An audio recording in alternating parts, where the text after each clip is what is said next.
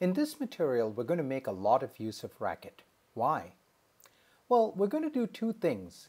We'll be looking at existing languages, and we'll also be creating new ones. That is, there's understanding and there's building. It turns out Racket is particularly good for both of these. Now, you may have seen Racket before if you're used to a textbook like How to Design Programs. If so, be aware that you're going to see an extremely different face of Racket now, and don't get too complacent. Here, for instance, is the kind of program you may have written before in one of the student languages.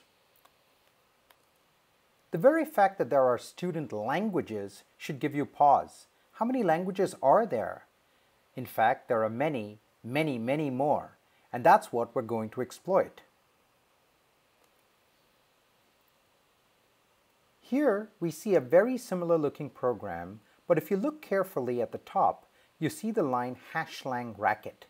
That tells Dr. Racket that this program is in Racket. I know you're wondering, well, what else could it be in? Let's see.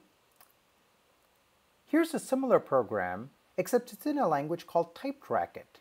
And if you look closely, you might want to pause the video for a moment. You'll see that it has various type annotations in it. Unlike Racket, this language runs a type checker on the program and warns you about type errors. Here's another program in a language called Datalog. Datalog is a logic-based database query language. As you can see here, the syntax doesn't look anything like that of traditional Racket. Not everything is parenthetical. The parentheses go in conventional places. There are commas, periods, and whatnot. Datalog also behaves in a somewhat unusual way. Finally, here's an even odder one, a language called Scribble. Scribble is a language for generating documents, so the programs look like conventional markup, but with a full-blown programming language underneath. In short, what you're hopefully realizing is that the term Racket actually represents two things. It's a particular programming language with parenthetical syntax, functions, classes, and various advanced features, something comparable to Java or Python, for instance. But it is also an ecosystem for languages, providing the machinery to create lots of other programming languages. Some of these may be very close in syntax and behavior to Racket, such as the student languages or typed Racket, but others can be extremely far in terms of both syntax and behavior. And Racket provides great facilities for building them.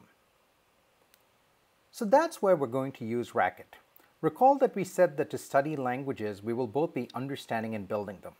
To understand them, we want to exploit as many different languages as possible. However, each language has its own syntax, IDE, and tools, all of which take a while to learn and may also contain lots of things that are outside our focus. Therefore, we're going to exploit the essence of several languages which have been implemented for you within Racket. The other part of studying languages is to build new ones. Here again, we're going to exploit some of the features that Racket provides for this purpose.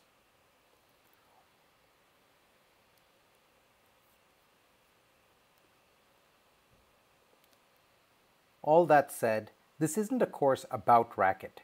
There are many, many parts of Racket that we will not touch upon at all. Racket as a vehicle for understanding may have exploited several of these features, but they're under the surface hidden from you. Racket as a vehicle for building them requires you to learn a little, but we've kept the feature set as small as possible to avoid getting into the weeds of Racket.